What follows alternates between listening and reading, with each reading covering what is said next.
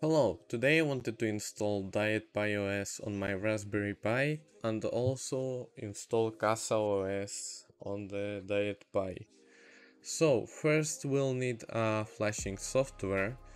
I already shown how to install Raspberry Pi Imager. It's really just clicking download for Windows and installing it. So today I'm going to show you how to do the same thing with balena Etcher. So it's the same. You just go to the download page. You need to click download and then so you need to select first either the installer or the portable version. I selected the installer. So after installing it, you need to download some kind of software for the Raspberry Pi. That's where we download the DietPi OS. So as the system, it will be DietPi. CasaOS, it's just like an extension. So after downloading the right version, for me it was Raspberry Pi 2, 3 or 4, you need to unpack it. Really, you just need the img file, image file. You don't need any other kind of file that was there. Then, for example, for Raspberry Pi installer, you just select custom, or yeah, it was custom. Then you need to select the storage and click write.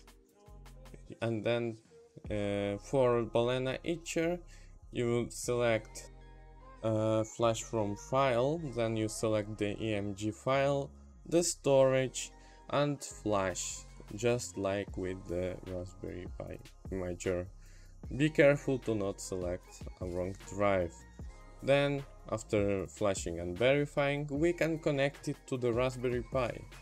So, sadly, in the first time that I tried it, I used a dead drive. So now you can know how to detect a dead drive. You can see that we have numbers on the left and no colors, it doesn't say OK in any place, and it will give us some kind of errors if we read a little bit. But in general, we can see that it doesn't seem like a very like advanced kind of startup. So this is how it has to look. We have like OK signs on the left, it has colors, it has DietPi OS on a bunch of places. Now we just need to wait. Even if it says login, sometimes it will also continue working. So for example, you will try to log in and then it will block you because it was trying to do something.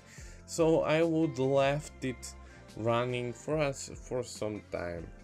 So now, for example, it has login, and you can see that I tried to log in and it continued doing things. So after it finished thinking, it will ask us to configure a bunch of things. First, if we want to send data to DietPi, you can accept it, you can decline, you can do whatever you want because it's Linux and it's open. Yeah, so after clicking then I didn't want, it did some things. You will have to wait a little bit for it to configure itself, and then we will have to configure our keyboard. So I was just looked what configuration you can use, but since I will use most of the time SSH to connect to it, I didn't set up any kind of special keyboard settings. I just left everything on default. Now it asks us if we want to change the password of our user. You can either skip it by clicking cancel, or you can click on OK to change the password that you will use to log in and change to do installs or change. So then it asks us if we want to disable UART console. If you don't know what UART console, you can disable it. It will free a little bit of space in the memory and also in the RAM. So now we finally are in the DietPi config. Here you can change everything you want. What I recommend setting, it's the interface of the internet. So I didn't do this while I was here. I recommend setting up a static IP. Also, one thing that I did is changing the GPU and RAM memory split to server. Well, it was already on server, so it's not really a change. Also, I just was trying different things. I also changed the overclock to a high ARM. I guess it's ARM, yeah, for the processor. Yeah, you can see also, yeah, by the numbers. So you have a higher for the CPU megahertz and less for the GPU. Also, you can here config some kind of protect, temperature limit, and idle frequency. I lowered the idle frequency from 600 to 300, although in my case, for some reason, it never went less than 1000 megahertz. Here you can also change the amount of time where the CPU runs at the highest possible speed while it's booting. I selected 60 seconds, if I'm not wrong. Yeah, 60 seconds. So it starts really fast and it has like a little bit more of time to start. Here you can also update your bootloader firmware.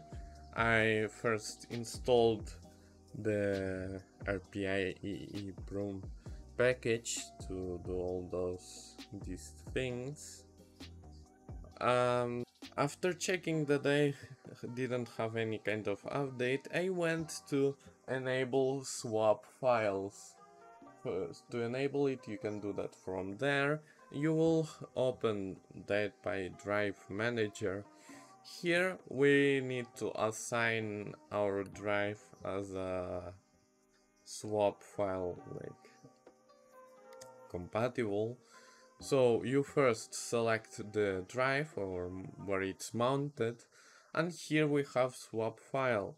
So after clicking enter and switching from 0 to 1, you can enable the swap file that will be in a size, automatic size.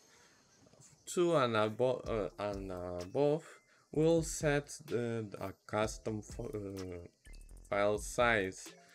After setting it to automatic, for some reason it didn't enable the swap file. So I used my brain to calculate that 4096 is 4 gigabytes. And finally swap file was enabled. Now you can switch other things. I didn't do anything other because it was correct already. Then I just clicked on exit or back. I didn't. So then you can change the language or region. For example, I changed the time zone so I don't have any kind of issues with the internet. have in mind that I was searching for Spain because I'm very intelligent, and that's wrong because you need to search for a city. For example, for me it was Madrid. Then I tried to change the system locale, but I didn't understand what the hell all these numbers were, so I left it like that. Then again, for I by accident went to change the keyboard, but it doesn't matter if we are going to use SSH.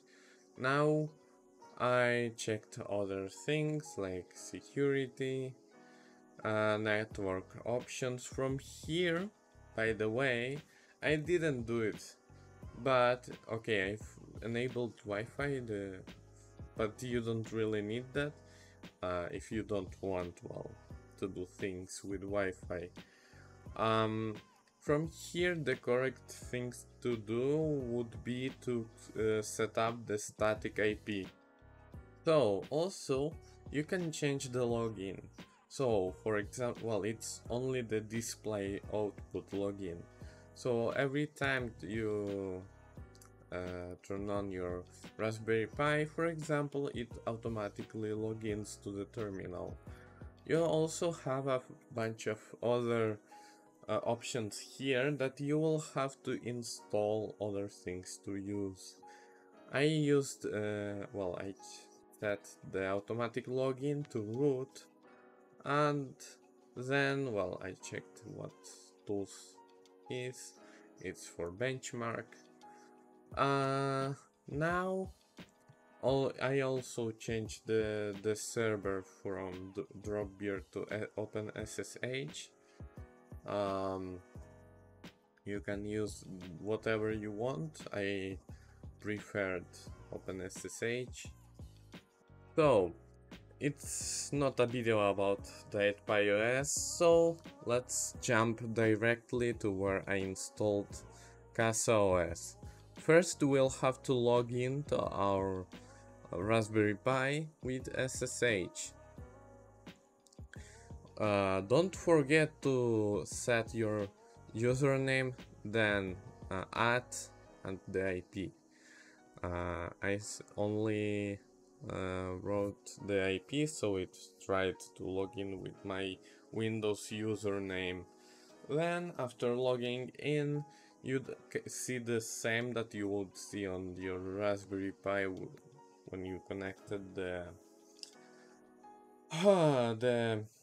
HDMI cable. From here, you can do the SSH software, I mean the DietPi software thing, but hear me out. Since it's a CasaOS video, first I recommend doing the CasaOS install and looking if there is CasaOS things that you would want to use and not installing them directly on the with DietPi software. So what's the difference? The difference is that CasaOS runs things in a container. I forgot what was the name of the app. A Docker container. So I did an error by going directly to DietPi software, because the first thing I would recommend to do is installing CasaOS. Well, if you want to use CasaOS, of course. So I went to my router settings, because, well, I didn't explain how I did the static IP first. So I went to my router settings, then to DHCP server and address reservation. Here you can see that I already added the DietPi thing to save an IP for it, but since I was doing it with SSH, it broke a little bit. Well, it broke. I had to restart the Raspberry Pi for it to work. So after solving all my issues, I went to install CasaOS. After searching in Google CasaOS, you can copy the command to do the installation. After pasting the command in the terminal, CasaOS installer launched. Then, after waiting some time, it gave me an IP to log in on CasaOS. Well, I had some errors, but anyways. Now we need to create a new user. You will need to set a username, a password, and confirm the password.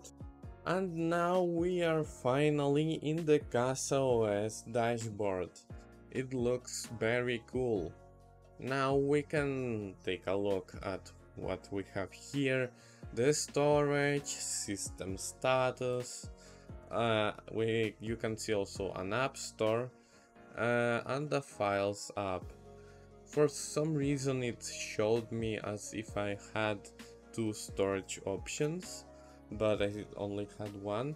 I guess it's because I used an external drive as my main boot drive, and I guess it didn't understand how it was all set up. So that's all. From here you can do whatever you want. To test, I installed Open Speed Test, or what? Yeah, Open Speed Test. It will take a little bit of time depending on the drive that you use as your main drive. So if you use an SD card, it will take a little bit longer. With an HDD or SSD, it will take less. But I think that's all for today's video, because well, it was already a very long adventure. And I'm really tired. Okay, thank you for watching and see you in the next time.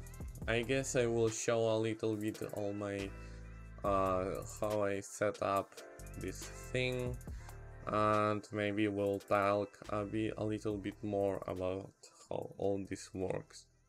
Thank you for watching again, see you next time.